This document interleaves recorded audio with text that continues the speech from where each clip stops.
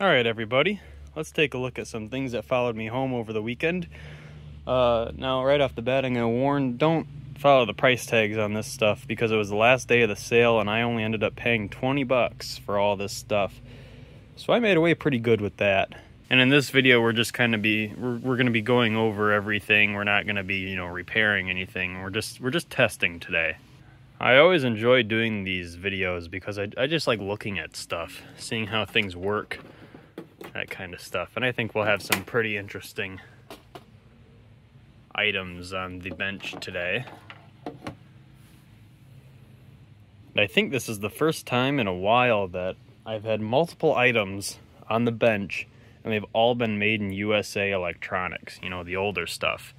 So that'll be neat to go through. And starting off first on the list is this right here. General Electric all transistor TR-805 TV set. Just a little luggable, portable TV. It's got UHF on it, which is nice. I believe this is a 1965. There's your VHF tuner with your fine tuning knob there. Vertical, horizontal, brightness, contrast. This is just a little black and white TV. It's got an antenna. It actually goes up pretty darn high. This was listed for $5, but it ended up being free. That was kind of a nice little score. Coming around to the back. General Electric television, model number. Only 30 watts, that's not bad, at least for this era. Manufactured in the United States using some selected imported components. I'm very excited to dig into this. What kind of power cord we've got here. It's kind of a weird little pinout type. Now you can throw a battery on here, or a battery pack on this for 12 volts. DC 12 watts. It's kind of interesting. And of course there is our external antenna inputs. My plan for this TV, if we can get it to work well, is to watch the US presidential election on it. It's kind of just a rude awakening for this poor TV, but yeah, whatever. Like I said, I think it's about a 1965 or so. Let's take the back off. It actually does require quite a bit of disassembly to take it apart because it slides out from the front. I was trying to pry at the back for so long, and then I realized this was just kind of flopping around up here. You gotta take the knobs off. So let's see if I can get into this now. And it did take some sort of impact at one point in time. I noticed that before I bought it though, so no disappointment there. Okay, here we are. Yes, I love my weed whacker sound effects.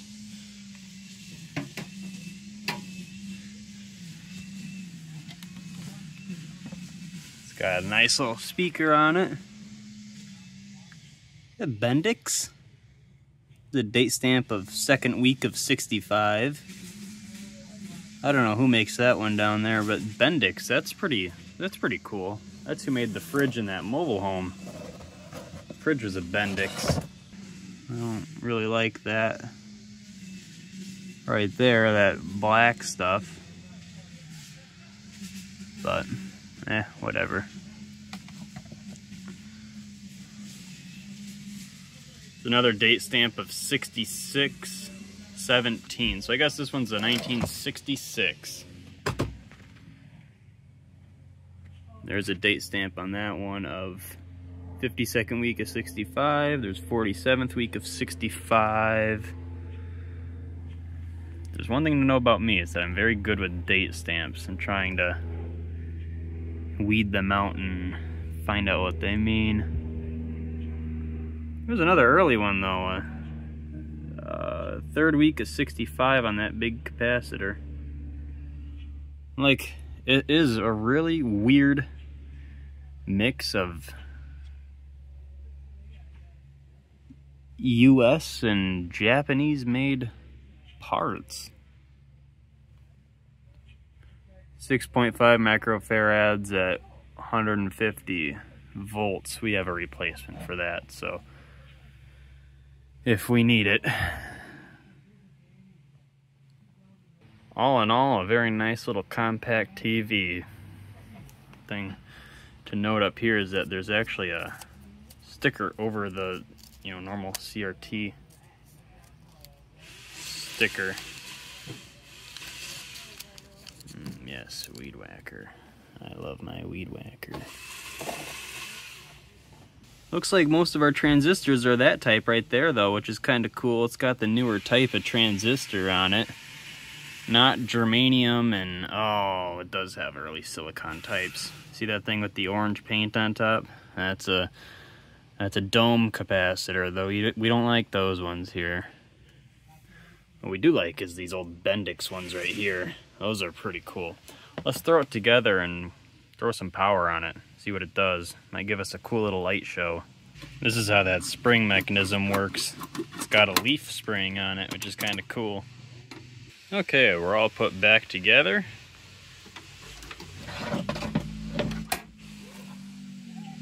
Now, power cord here.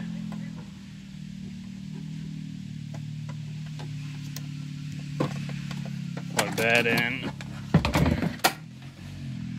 Time for some party lights.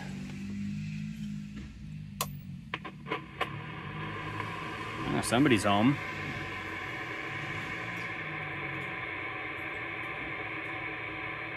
Hey, that thing works.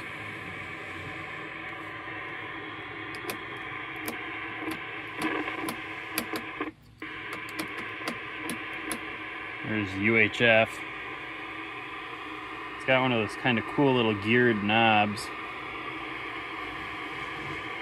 It's brightness, contrast.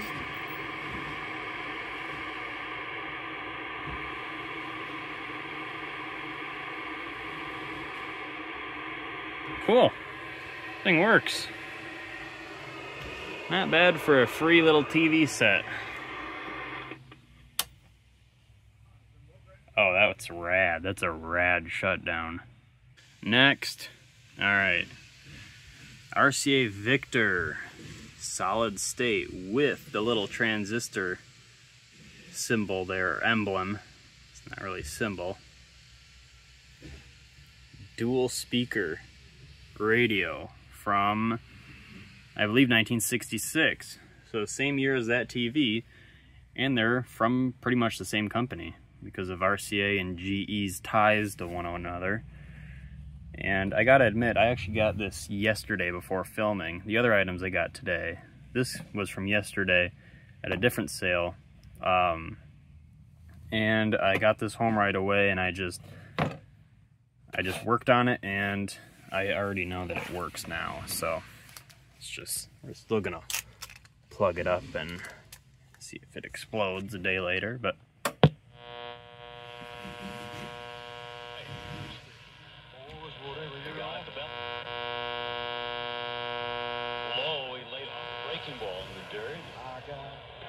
there is another video on this. I filmed it yesterday of the actual repair of this radio.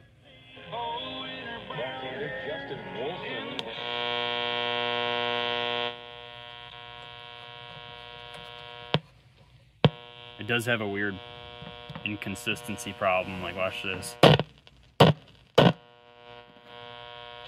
Cold solder joint somewhere.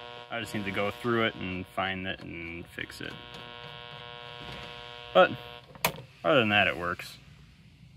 And this is a model RCA-RHA39W with the walnut finish on it. And you can tell this was, you know, still a tube era radio because of this lockout plug on it. Can't pull it out. This is a 1966. I think originally in the video I thought it was a 64. But But turns out this one's a 66, and this model came out in 65, just like our little GE TV down there. Next, what is this, you may be asking? Well, this is a Heathkit model GC-1107 clock radio that would have come as a kit that you'd build just for funsies. This is not a clock radio. This is just a digital clock. This is not a clock radio. These were pretty common among electronic enthusiasts. They made them for quite a few years. I don't know if this is from the 70s, the 80s, or heck, even the 90s. I don't know. But I don't even know if it works. It was only 25 cents. 3.5 watts. I don't know what these switches do back here or anything like that, but we'll find out. Let's see if it does anything.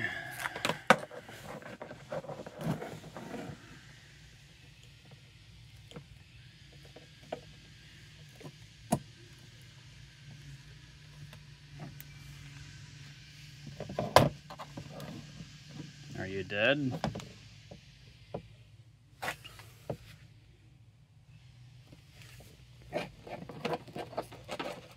Finagle with it a little bit. Well, we might be dead here, but 25 cents. I mean, use it for parts if nothing else, or just try to repair it. I don't know. Low risk, high reward. This is the kind of thing that I don't really see myself keeping for too long, even if I do fix it. Probably sell it at my online store, but kind of cool nonetheless. Probably made right here in town. I bought it from the original owner. Heath Company, Benton Harbor, Michigan. Next. Holy Barb, what do we got here? Well, here we have RCA Radiola 18 from 1928. This is I forget what they call these things. I think they call them casket radios because they open up like that and they're all wood. It's got a really cool on and off switch on it. Our tuning dial still works perfect. That string has been tied in a knot for 96 years. It is a little rough on the actual dial itself, but I could probably try to clean that. And of course over here is our volume. That's right, it's not on-off volume, it's just a volume slider. I don't know why they have it like this. I guess so you can replace the tubes without having to, disassemble everything. Turn that tuning knob. You can see the banana slicer is indeed slicing. Look at that 1920s wiring. We are missing one tube. UX 280. I know it says 2801, but that's a 280. Antenna and ground cables, that's what these two are. I have a UX 171A, a UX 226, a Type 27, UX 226, UX 226, UX 226, and then of course the UX 280 is our big power supply in here. And here's who made the case. It is made by R. Prescott and Sons.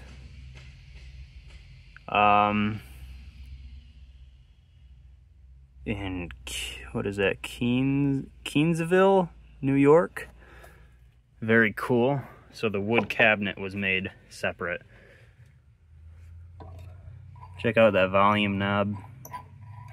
Everything is just so mechanical on these 20s radios. This is, I think, the first model to run off of wall power instead of a battery. That's right. Battery operated radios are way older than the ones that you plug into the wall. That, of course, being because not a lot of homes had electricity back in 1928, including the one that you see in the background.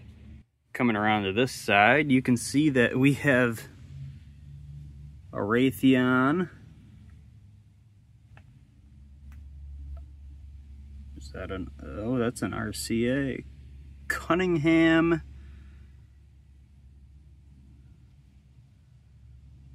Licensed by RCA? I don't know.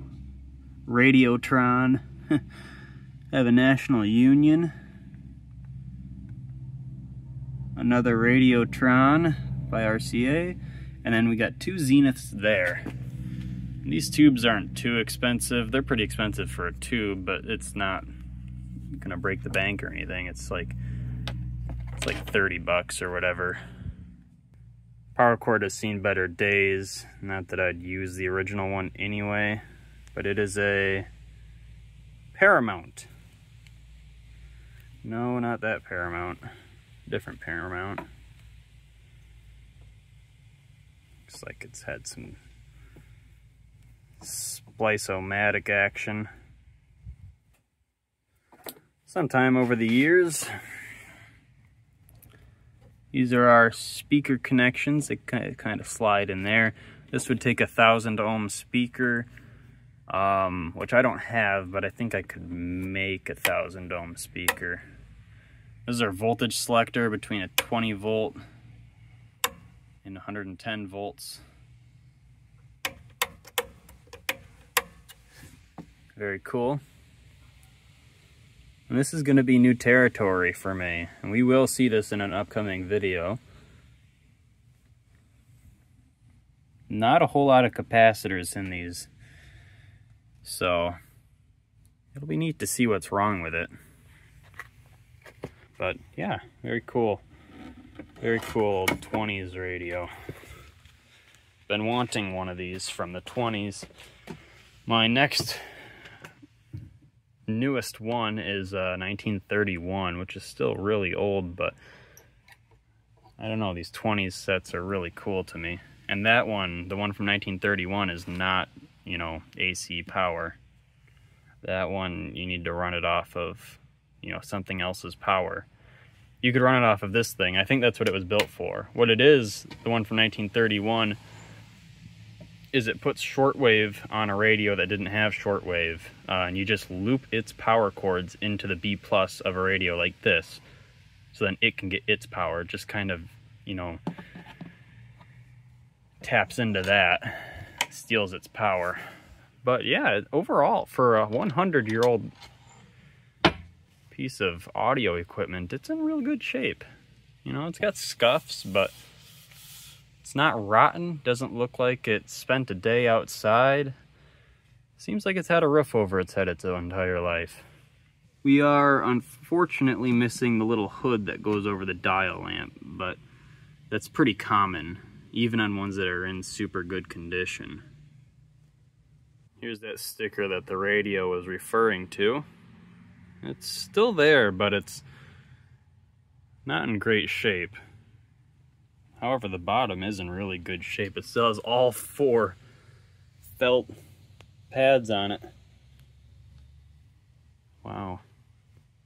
Model AR936, RCA-Radiola, range 550 to 1400 kilocycles. And then a little notice from RCA and some patent numbers and a caution thing. Wow, a caution sign from the 20s. So we've got dad and son here. The big RCA and then the little RCA. These two are only about 40 years apart when you think about it, which is crazy. You know, about 1926 and about 1966, or 1966 and then, you know, 1928. So about 40 years apart. Crazy to think about. That's how long we've come. Alright, and with that, thank you for watching, and I'll see you in the next one. We will have a video on all of these, eventually. I'm just kind of sitting here after the fact thinking about all the stuff that has probably gone through this radio. I was looking at the tubes, and it looks like those zeniths are from 1939. So this had a pretty long life. And I guess Calvin Coolidge would have been president in 1928, which is crazy to think about. The election of 1928 was probably one of the first broadcasts, you know, first big broadcasts over this, and then eventually the Great Depression, you know, only a few months later. Weird to think about. Double side note here, plugging this in inside, it does work, so yeah.